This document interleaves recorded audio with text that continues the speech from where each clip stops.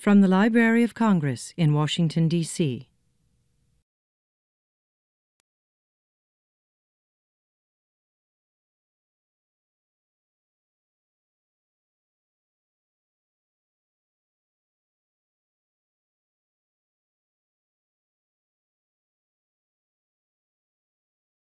Good evening, everyone. I'm Kate Rivers from the Music Division, and it is my very great pleasure this evening to introduce Jon Newsom, who will moderate our discussion.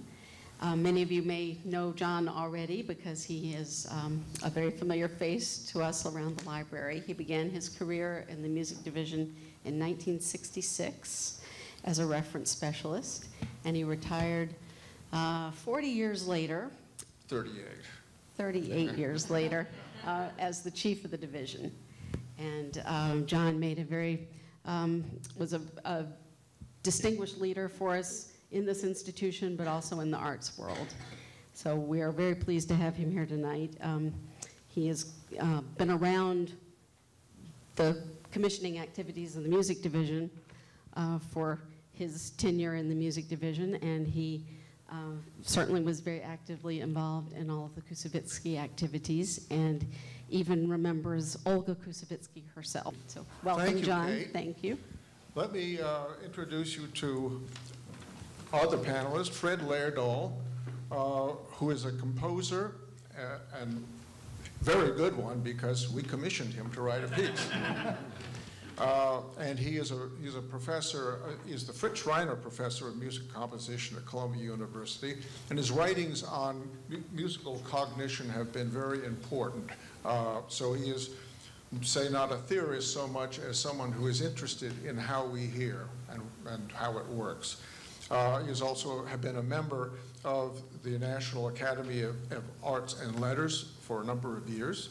And he is perhaps the longest standing, except for Gunther, member of the Koussevitzky Foundation Board of Directors. Fred Sherry was going to perform this evening, is a noted cellist whose passion for new music has made him one of the great champions of contemporary music. He is a great virtuoso, and he has dedicated his life to new music, and you will hear him play some very great pieces of new music this evening. And on my left, Jim Kendrick, who is really a multi-instrumentalist. He deals with those instruments that the legal profession has to deal with, but also has been an oboist and is both a musician and a very prominent man in the music scene. He has been very active in the music publishing business, served for years as the CEO of Boozy and Hawkes, is a director of ASCAP, and also serves as secretary and director of the Aaron Copland Fund for Music. So we are ready to answer questions, but first I thought I'd start things with a few thoughts about who Koussevitzky was. He's not a household word. More people probably know him today as the man whose name appears at the top of some of the greatest pieces written in the 20th century, or perhaps for the name of his wife, who, when he first set his foundation up in 1942, dedicated the pieces commissioned to his wife, Natalia. Natalia was a very important part of his life. She was the heiress of one of the most fabulous tea fortunes in Russia.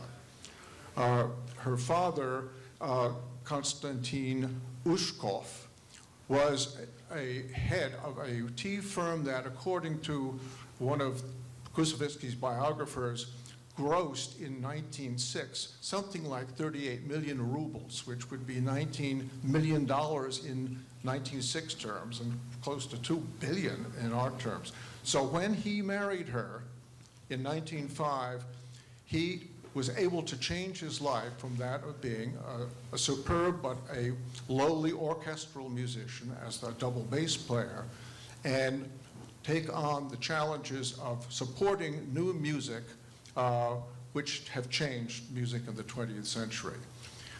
For a couple of years, he went to Berlin before the revolution in 1908. he was already not only concertizing as a double bass virtuoso, but he was conducting. And a very important witness to his progress was Arthur Nikisch, the great conductor whom he admired above all. And Nikisch said in 1910, "I am astounded at how rapidly this man has learned how to be a real master of the orchestra. He is the best young conductor alive." And that helped establish that Koussevitzky was not just a gifted amateur whose money enabled him to buy orchestras and show off. He was a genius and one of the great conductors. Our celebration of Koussevitzky, however, is based on his philanthropic work. With the money he had, he, as early as 1909 in Berlin, set up two very important institutions. One of them was a publishing house called Edition Russe, the purpose of which was to support new music, including that of his friend Alexander Scriabin, also the young Stravinsky.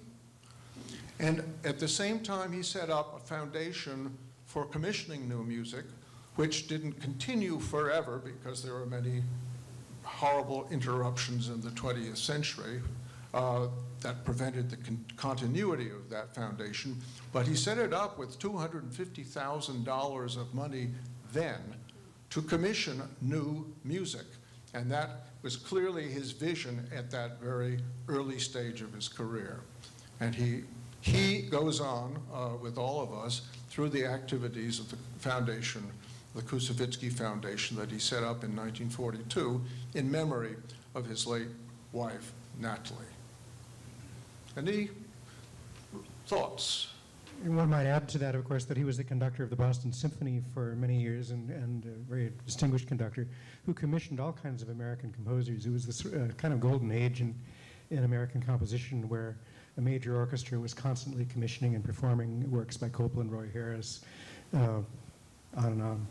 Walter Piston, of course. Yes. There's a famous story that Copland loves to tell about when Copland was still a young student with Nadia Boulanger. And Miss Boulanger said, "We must go visit this man, Serge Koussevitzky." And they did. Koussevitzky heard Copland play with Prokofiev looming over them, his Grog ballet suite.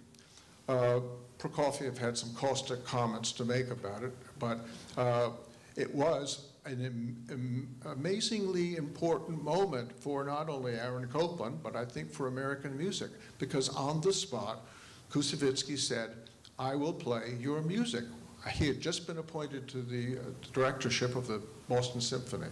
So Copland got this incredibly great start, and Copland's Third Symphony came out of all this, Bartók's Concerto for Orchestra. The very young Benjamin Britten, was Peter Grimes, came from Koussevitzky, and other extraordinary pieces we don't necessarily associate with Koussevitzky, such as Ravel's orchestration of the pictures at an exhibition. That wouldn't have happened without Koussevitzky, who got the rights to publish it and exclusive performance rights. But his mark is everywhere on music of the 20th century. Yeah, John, I was thinking of something because one of the earlier composers commissioned was Lucas Foss, and the Capriccio for cello and piano, which was written in '46, is dedicated to Natalie Koussevitzky. Here comes Gunther. Gunther. Yeah, hooray! Hooray!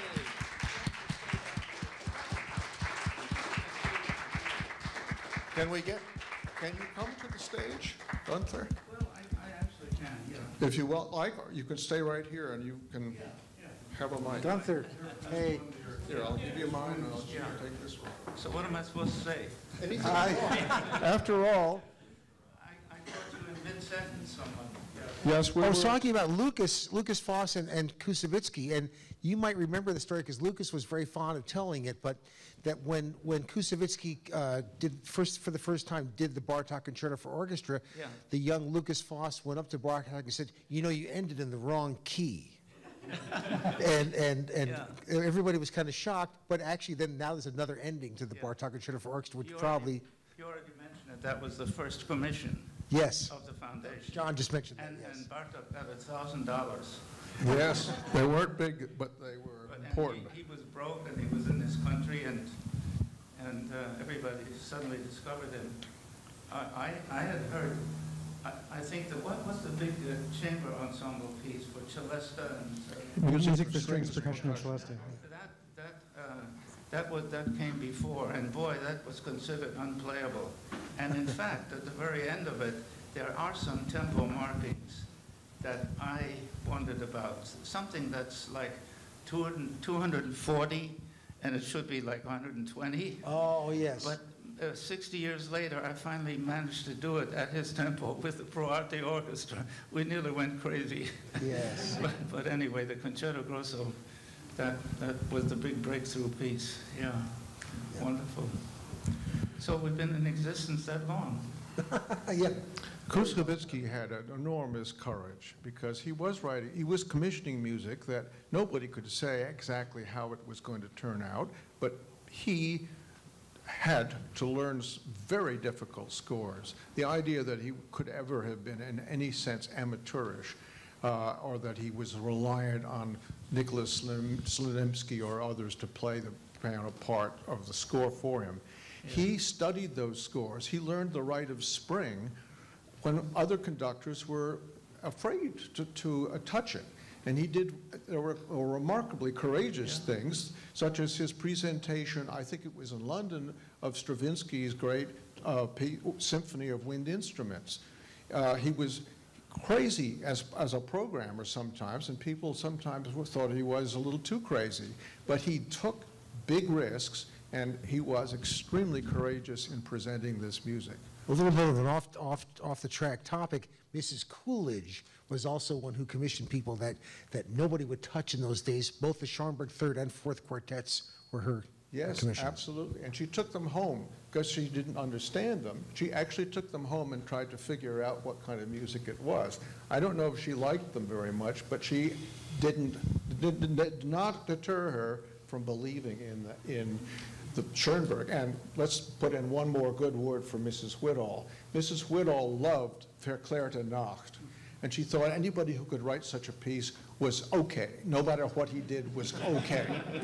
So she bought all of Schoenberg's string quartets, including the D minor one, the Opus 0, and the other 4 quartets, and Verklärte Nacht, and I think Piero Lunaire. And between Coolidge and Whitall, Mrs. Whitall, whose room you are seated in, there was more support for Schoenberg, I think, than anywhere else in the United States.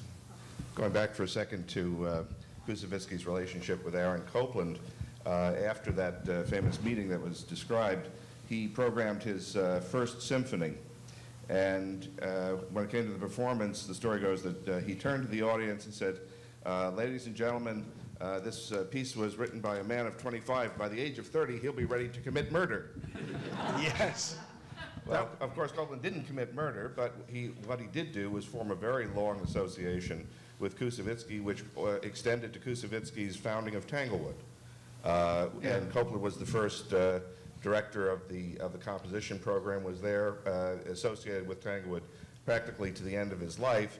And many of the great composers of that era, including Leonard Bernstein, with whom Koussevitzky also had a very important relationship with, Lucas Foss, Irving Fine, many, many others, passed through that institution, another example of Koussevitzky's legacy.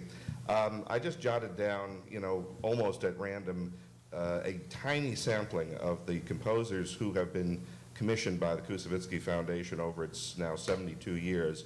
And the only order being alphabetical, and with apologies to the hundreds of equally worthy composers, they include John Adams, Samuel Barber, Luciano Berio, Leonard Bernstein, Harrison Birtwistle, John Cage, Carlos Chavez, Lucas Foss, George Ligeti, Steve Reich, Gunther Schuller, Karl-Heinz Stockhausen, Igor Stravinsky, Michael Tippett, Edgar Varese, and William Walton. And one of the most amazing things about this incredible list, and as I said, it goes on and on well beyond just those names that I mentioned, is that one of the conditions of a Koussevitzky commission is that the manuscript score is deposited here at the Library of Congress, something that Koussevitzky himself wanted to do because of his close relationship that he established with the library starting in 1950.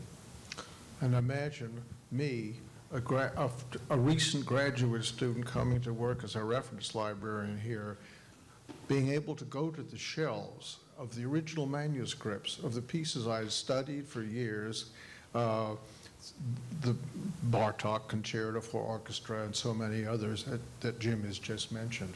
It's a wonderful library resource as well as a gift to the world. Gunther, when did you start at Tanglewood? I got there in 1963. Leinsdorf invited me, and I spent 25 years there. Yeah. And wonderful years. My goodness, incredible. I wanted to mention, just with your list, you know, if someone had only commissioned the Symphony of Psalms of Stravinsky, that would be already fantastic, because that's one of the really remarkable, great pieces there. Yeah, I spent many happy years there. And of course, Aaron invited me already before I became his successor, you know, and we talked about jazz and modern opera. He had already written a few, and Mio had, and little operas. So, you know, I became eventually the sort of artistic director of the first. I just was the composition teacher, but I kind of took over the place. Yeah, as a composer and conductor and so on. My goodness, I have not yet written about my happy years at Tanglewood. They'll be in the second volume of my autobiography. I haven't gotten around to that yet. Yeah, fantastic. And of course the location. I mean, everything about it is just incredible. Yeah. And to conduct on that stage, the shed, you know, and everything, except when thunderstorms came. Always interesting when the thunderstorms came.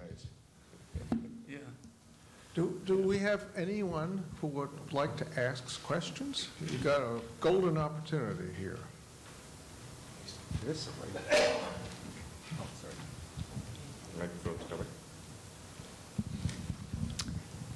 Thank you. First, a comment. I remember about 20 years ago consulting a wonderful list, beautifully typeset on computer font, that listed the Koussevitzky commissions from about 51 through 76. And I can't remember whether I might have picked it up here at the library or if it was online, and I It is printed online. It is online. There is a Koussevitzky.org website, which is the website of the foundations, and there are lists of commissions there. And it's been updated through? Yeah. Okay. Mm-hmm. Then the question is, I know Fred Sherry and Ms. Oppens and a lot of the composers here, Mr. Schuller and Fred, you, Mr. Lerdahl, Dr. Lerdahl, you all had works performed in 1976 when it was after Koussevitzky and after Bernstein's long tenures. It's when Boulez was at the New York Philharmonic, but there was the first annual contemporary music celebration with the New York Philharmonic and the Juilliard School, and it was two weeks or so, and it had a lot of music in both Avery Fisher Hall and Alice Tully Hall, and I don't believe there was ever a second one. And does anyone have any knowledge as to why that nexus didn't continue after 76? Thank you. Jacob Druckmann did the Horizon series in the early 80s, I think 83, something like that. He did it for two seasons. So he tried to revive that on a somewhat smaller scale than Boulez did. Now there's a composer in residence with the New York Philharmonic they do readings of young composers and so on. So, but something on the scale that you're talking about, I don't think has been with the New York Philharmonic. But it wasn't a reading program. It had Yeah. Maxwell Davies. No, it wasn't. I actually played in that, and it was a very fully developed program. But it's one of those things, you have to have the will and the funding. And Yeah.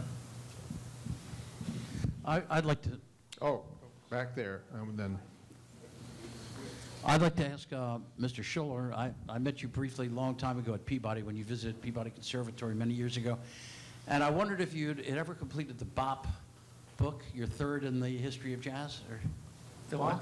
Your third jazz book after yeah, the age after of the swing era, you were working on the Bop? Oh, you would ask that question, my goodness. Yeah, I've also got to write the second volume of my autobiography.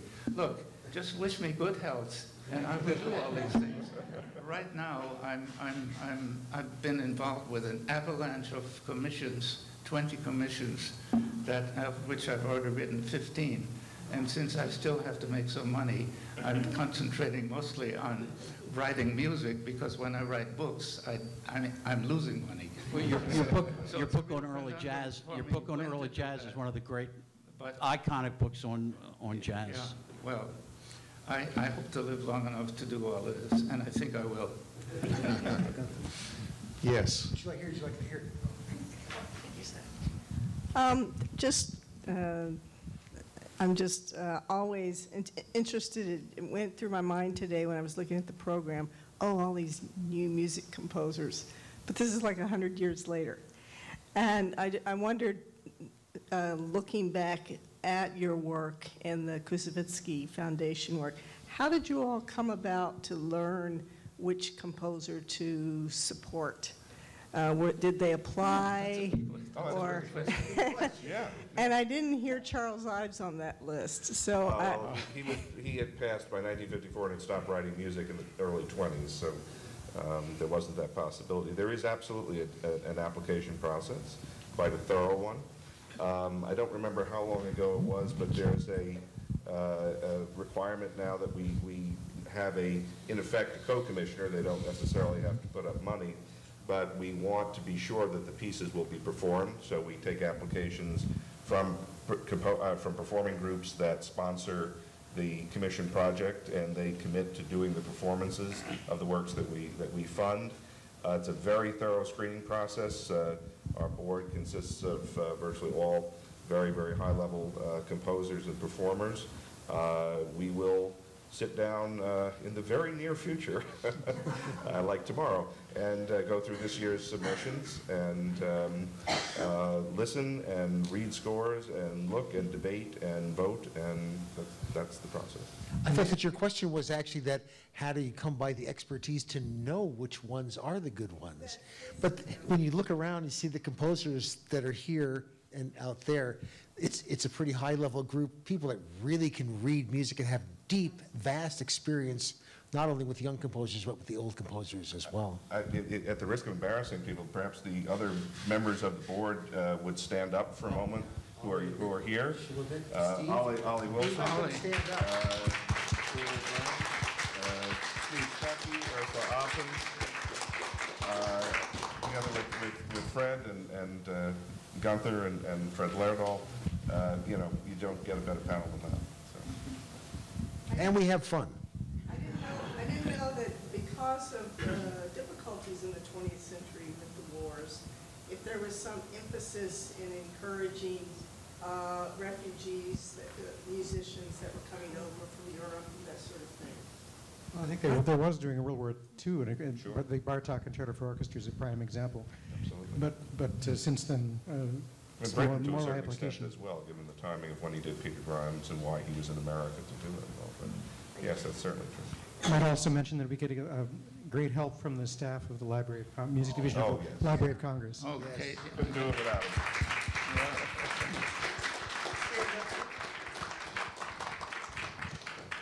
Fantastic. Yeah.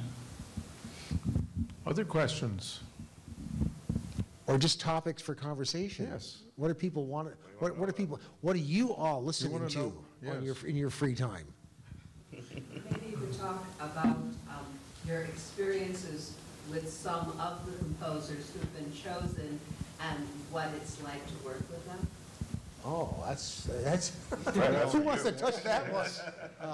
Well, I've been involved in Didn't wanna know about many my end. premieres. That would be a sort of a self-serving comment, and also I would have to admit that when you're playing a brand new piece of music that nobody has seen before except for you and the composer, that there are times. Sorry, Fred. There are times when say, you know, I really want to sound good on this piece, so I'm going to change this little bit ever so slightly. And then I wait for the composer to tell me, you changed my thing, I don't like that. And then if they don't say anything, then I just keep going. We would only have contact with any, when it's chamber music. We wouldn't have any when it's orchestral music. Yes. You know, the board. And there have been times when people have been coerced into completing their commissions, which have been overdue. Oh, yeah. We've had those. Well, one of us volunteers to call Mr. or Miss X and say, please finish your piece. Yeah, well, there have been 4 or 5 that never were done, I Yes. think. Yeah. Something like that. Yeah. Yeah, for crazy reasons. But We're pretty lenient when the cause is death. Other than that, not so much. yeah. Yes. Can you comment on his youth and his early career in Russia and what impact that had on his life as a composer and musician? Yeah. Well, I'd love to do that because I'm a great Scriabin fan, and Koussevitzky, his first commission was the poem of Ecstasy. Even before, when his wife, who was very wealthy, wasn't even a foundation, but he gave a commission. And I think even the other great masterpiece of late Scriabin, Prometheus, both of those would not have happened. Well, Scriabin would have written them, but anyway, that was Koussevitzky's first commissions around the time that he did the tours on the Volga River. Yeah. Scriabin accompanied Koussevitzky on his Volga tours. He took the orchestra down to smaller towns that didn't have music of any kind, and they did classical works and they did Scriabin. And these were very well received. They were famous. This is in 1909, you know, Yes. that early. Yeah, Well, amazing. there's another interesting thing about the Russian history, because you could think of the early part of the 19th century as the poets and the writers. There was Gogol and Pushkin and Lermontov and so many other the really great ones came. And then following that came all the composers, Borodin and Mussorgsky and Tchaikovsky, and then it went on into Scriabin and Stravinsky. And then it came that time when kind of the painters took over. There was Goncharova and many of the ones that were the earliest painters of the Russian Revolution. And I was lucky to go to Moscow and see the exhibition of those early communist paintings, and they're great, truly great. Yeah. Koussevitzky was so esteemed that even under the Soviets, they wanted him to stay, and they could have done the things that Soviet people often do to other people that don't agree with them. Koussevitzky was courageously outspoken in not liking the Bolsheviks, and he was persuaded to stay on until 1920 when he finally just couldn't take it any longer. But he was highly regarded in Russia by the Soviets. At that period, they were very much into promoting new art. They hadn't yet gotten into this social realism business. Yes. You know, I just wanted to point out something which actually becomes very evident as you speak, but I think it's nonetheless worthy of mentioning specifically, and that is that the Koussevitzky Foundation is, at least in my experience of what I know, probably the only or one of the very few foundations in this country that supports the creation of new music internationally, as opposed to saying, and you know, I'm by no means saying that one is more right than the other, but as opposed to saying, okay, we're only going to support music by American composers or composers living in America and so on. But this really has a very broad breadth to it, as witnessed by the works that have been commissioned.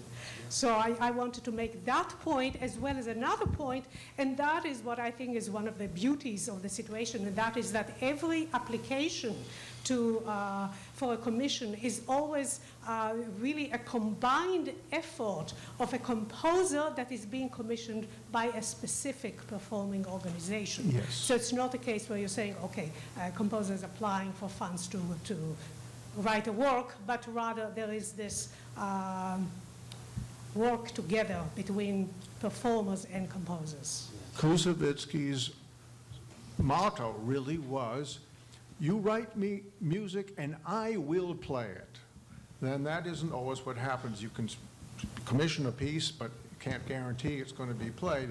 Koussevitzky played it, and he played them again and again. If the Boston audiences had any complaint, it was that he was playing too much new music. And they complained that he wasn't playing enough German music, of course. But it took him time to catch up with Brahms and all of these other composers who Bostonians assumed were the heart and soul of Western music. And he was spending so much time learning these new pieces that it took him a little while to catch up with that. But he did that. And the idea that you commission regardless of nationality is very important too. And that's something that he shared with Elizabeth Sprague Coolidge. She was pressured when she came here to, let's do it for the Americans. And she said, oh no, I'm no fan of the Monroe Doctrine, particularly applying to music. We'll get the best, whether it's Hungarian or American or whatever. Another feature of the foundation, which I think is unusual, is that it's independent of performing organizations. We partner with performing organizations through the commissioning process, but the judges, the board itself, is not a performing group. It is not a rich person who decides to fund a certain composer. Rather, we're an independent group of distinguished composers and performers who perform this function. And I think there's nothing quite like this, and certainly not on this scale in America anyhow. It's actually the most fun part of the day is after we've gone through all the applications, and then there comes that fateful moment when we're all asked to give our numbers. Yes. And we go around the room, and Jim says, we're going to start with so-and-so, and go clockwise. Or this year we're going to go anti-clockwise and start with so-and-so. And then you hear the numbers come up, and you is that what you gave? It goes from 9 to 1. Oh, yeah. Yep. Sometimes for the same composer. Yeah. So I was trying to imply that. Yeah. Democracy at work. Yeah. And the good ones usually win. And sometimes, I'm thinking, nobody's going to vote for this person. I really like them. But then everybody does. Yeah. That's great. So be it. Very satisfying. There's another Is question. the process always a pleasant one, or is there sometimes some arguing when you get down near the end? We do it by the numbers, actually. But there's a discussion along the way, but it's always friendly. Yeah. My job as chief of music was to be a fly on the wall. And it was enjoyable indeed to hear and to see. I never saw any arm twisting or even, you think that or that, It was absolutely honest, and everything came out honest, straight, no arm twisting, no nothing. It's very, very fair. Yeah, and fun too. It's also an education. It's constantly refreshing us with what's going on around the world once a year. It's a wonderful experience. Yes, and some people know many composers, and even though there are always still new ones that come up that we're excited about and we haven't ever heard of before. So that's a tremendous boost. The late Andrew Embry was, I think, the most vociferous in his argumentations, in the discussions. Yeah. Boy. I remember the time when he voted 9 for a composer that I knew he hated. And it was at that point that I realized that he'd reversed the numbers. True story. I was wondering, kind of the styles of music that are in vogue sometimes change. And in the 50s, there was a lot of interest in serial music, and now we've got minimalist music. And I wondered what the influence of that change in style might have been for you as judges. And also, the other slightly embarrassing question is, did you ever miss the boat with a composer where he sort of got a no confidence vote, and then a few years later he shows up as an important composer? Yes, and he probably gets a grant at that point. And we've had people who've been looked at more than once and with different results at different times. But in fact, there's a huge variety of choices every year. I think it's really diverse, the way it comes out. And of course, there are fads and fashions, and things go up and down. But we try to look beyond that and just choose what we think is best. Yeah, music never stands still. It's always it's in a constant state of change all the time. And as Fred said, when we get scores, people are pretty savvy about looking at the scores and hearing the music and getting, this person's got something, it's not my thing, but we're going to vote for it anyway. And of course, in many cases, we know a lot about the composers who commissioned anyhow. So we're not, in some cases, we come in not knowing anything, but often we know a great deal before we listen. The one thing, excuse me, oh, go ahead. Yeah. Fundamentally, I think one of the basic things that makes us, fundamentally, I was saying, one of the things that makes this, I'll just speak, one of the things that makes this interesting. It's working. One of the things that makes this interesting is there's mutual respect for all the members of the foundation. And that's very, very important, because I think you recognize by listening to the review of one person what they're dealing with and how they see this piece, even though that piece may not be of the same style that you are, but you understand there's something important being communicated in this piece, and that's what ultimately art is all about, constantly transforming experience to a meaningful so that it becomes meaningful to other people. And to be a part of this is important because you're learning how wide a range that is, and you're developing a greater respect for things that you know as well as things that you don't know. And that makes it an important experience for any creative artist. Okay. Thank you. Yeah, that's important, and it's very much in the spirit of Koussevitzky, who was a very fair person. He had a sort of arrogant side, but he built himself. He was a self-promoter of the highest order.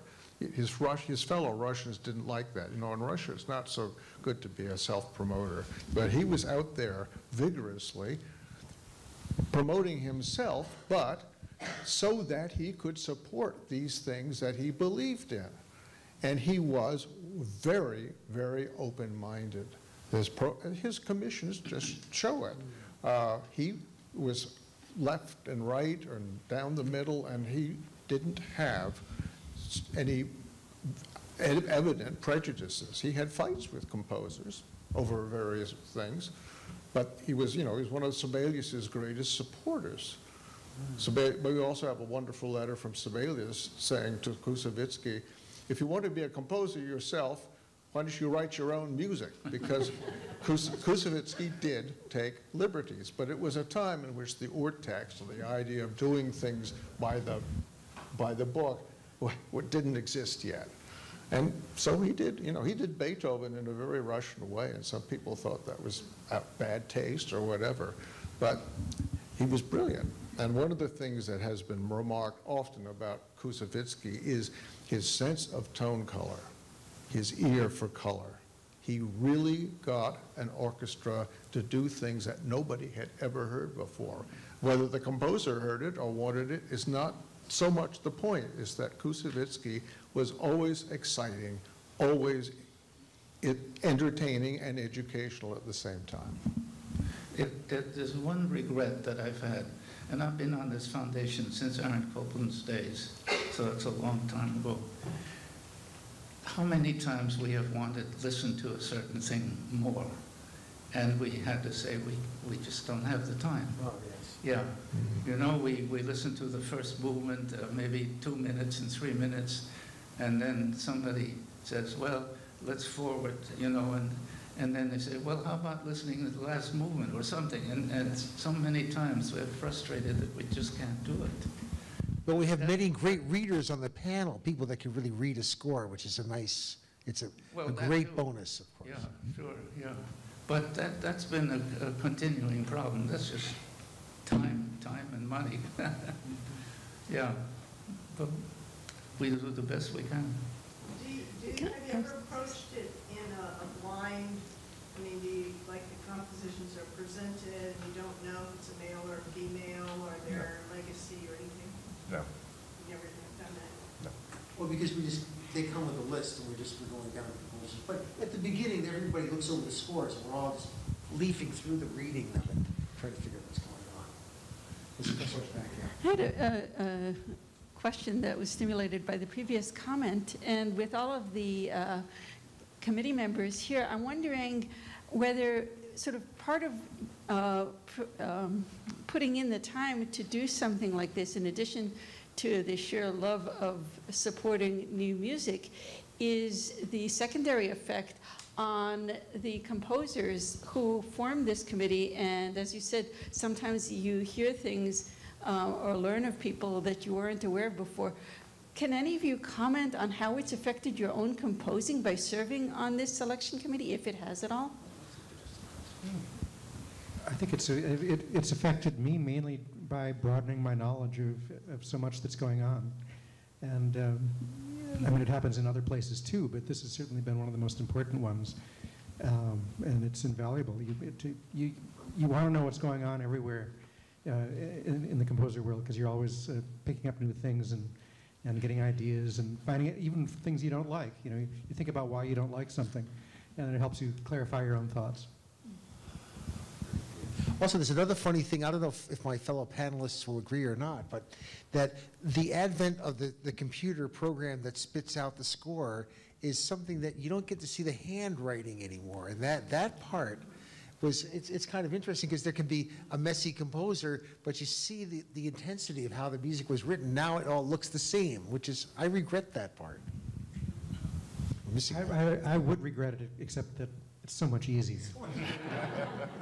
It's so much easier for the players and the conductor when you finally get to perform the piece. But it does have an impact on the collection, because if there is no manuscript, what we have the composers do is to print out, you know, a computer notated copy of the score and then initial every page, and that's what's on deposit. But thinking, you know, more broadly of what musicology will be in 50 years from now, when there are no intermediate drafts of anything, or they're all stuck on somebody's unreadable hard drive or something like that. It's a side issue to Koussevitzky, but it is a real one. Well, I think composers, at least I certainly do, many composers keep files of the pieces that goes along, even if they compose directly into Sibelius or Finale. Well, just earlier it's not the same as a handwritten sketch, but at least it's something. Yeah, no coffee stains. Earlier today, we were looking at, Loris brought Milton Babbitt donated all of his various things, sketches and manuscripts to the library, and we're just looking at the piece that I'm going to play tonight. And there was some disputed areas of this piece where a student in Milton said, no, that clef is wrong.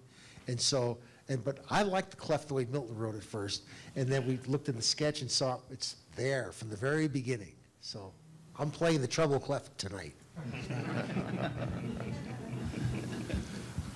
How's our time doing? 20 hours. 20 hours. I know, but do people need to be let go at any point? I didn't have any timeline for this, so I'd like to keep this going as long as we can, but I just don't want to run. You say 5? Okay, you've got 5 precious minutes left. And the questions are so good, I can't imagine there aren't going to be some. Yeah. Please. Anybody else? Stunned silence. No. Yes, right over here.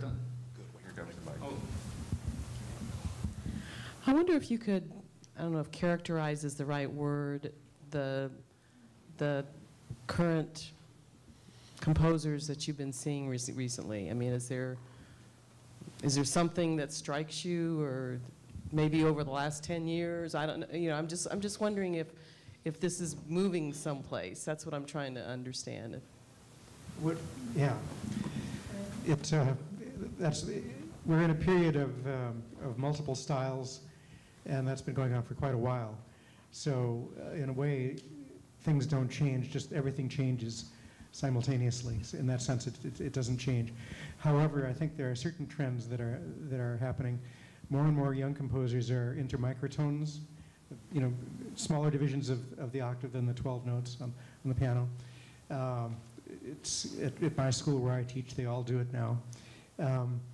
There's, ever since Berlioz and Wagner, there's been an increasing interest in tone color as a dimension of musical structure and aesthetics, and that has become ever more important. So I know many young composers who care much less about pitch than they do about the tone color, timbre. So those are two developments that I don't even necessarily agree with in all respects, but it's happening. Isn't it a little bit like an amoeba? It sort of has all these arms that branch out the composition scene, and one goes way off of the side, and then it gets isolated, and then it's cut off, but it might leave something behind after that happens. Another thing that's happening is that people are using computers all the time now, and they're composing not only to create the sounds, but also to help them build the materials. And there's various software where you can model the sounds, and then orchestrate from the modeling that you did, things like that. So computers are very much part of the compositional process now. It's kind of like the old thing that a composer writes like he or she improvises, up to a point that may be part of it. That the imagination and the way a composer improvises is also very closely related. I don't know if am I saying the wrong thing, Ollie? I don't know. Yeah. Yeah. Well, how you compose is you have different tools. You know, Copland would compose at the piano, but now a composer will compose using some software, and there are pluses and minuses no matter what. But the tool that you use is going to affect what the result is. So you have to, a good composer knows that and knows how to deal with that. I had a question about your procedure in the very near future.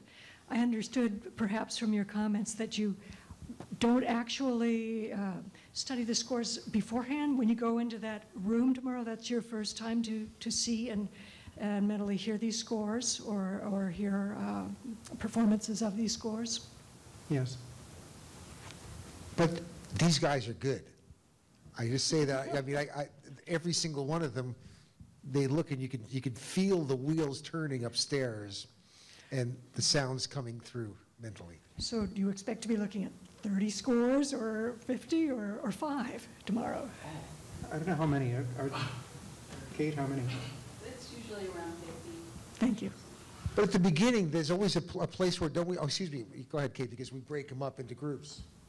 Oh, no, I was just going to, when you're done talking, I'm going to say something else. Oh, okay. Well, at the beginning of the whole process, there's however many of us there are, we take the number of scores and divide it by the number of panelists, and we each take that number of scores and study them. So we don't all study all the scores at the beginning, and then we discuss what we've read, and we make recommendations where they should go on in the process or be terminated at that point. And then if anybody has any, doubts about it, we go back and we look at the scores again. But that's why, as John was saying, it's a very good process. It's been worked out over time to be, it's not foolproof, but it's. But in an ideal world, we would spend a week doing this, but nobody has a week to do it.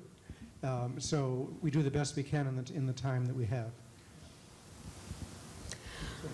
Well, I just want to say thank you, all of you, for being here and for your wonderful comments. And I want to point out that in the foyer of the Coolidge Auditorium, we have a wonderful display, a very special display tonight of commissioned manuscripts, including the Bartók Concerto. So please, we hope that you will linger there and look at what we've got.